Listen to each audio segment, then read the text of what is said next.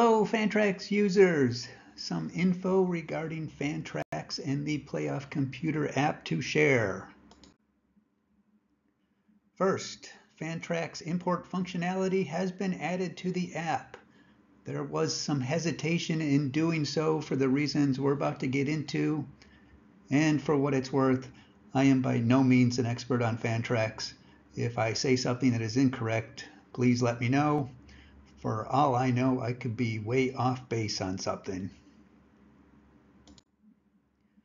The issue is the Fantrax API, which is like the translator the app uses to interpret the data from your league site, seems to be on a multi-year development hiatus. The info it currently contains, at least for the purposes of the app, is bare bones and missing some relatively key details. Here's a comparison between what the Fantrax API provides for team data compared to most of the other fantasy sports hosting sites.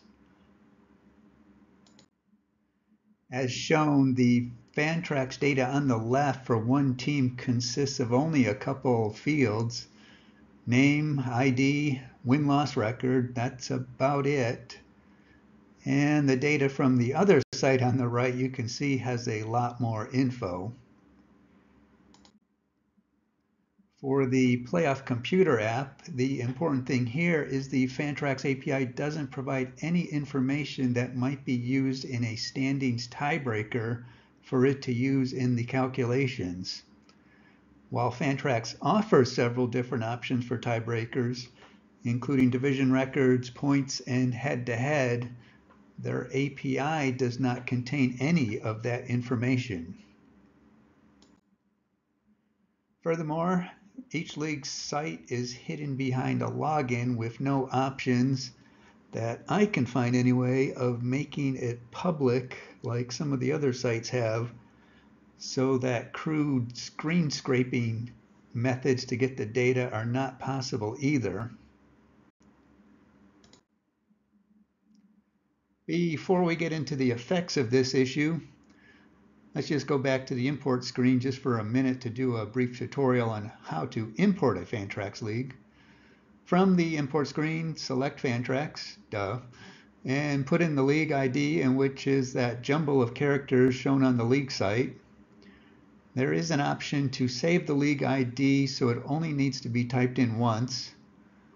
One good thing is that Fantrax has user input for both team names and abbreviations, or short names as they call it. Given the often hysterical but long-winded team names people come up with, the display and PDF report with the paths to clinch can be more readable with abbreviations if they're easily identifiable. For example, leagues that replicate NFL team names with NFL abbreviations.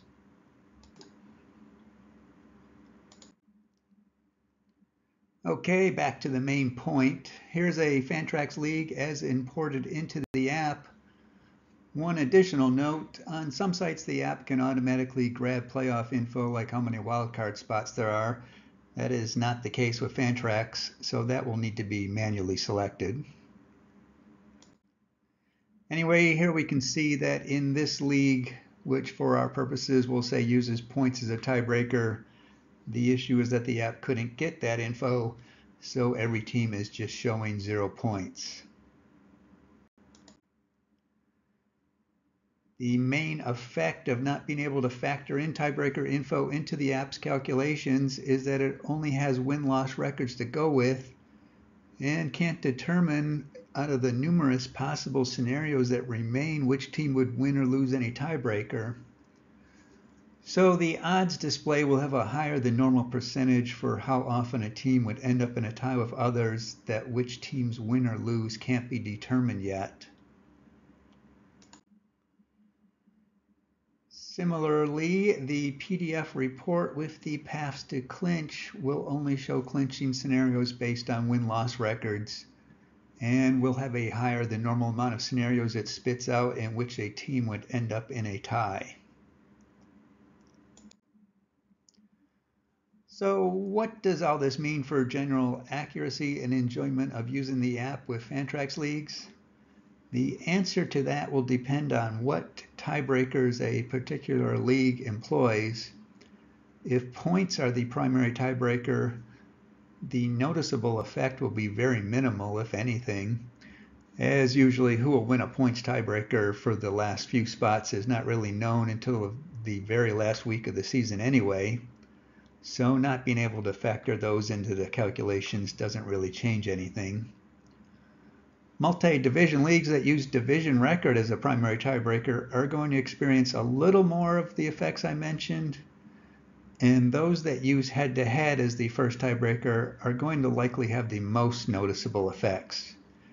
Keep in mind all this, that the app is still perfectly usable. It's just going to show results without tiebreakers in mind.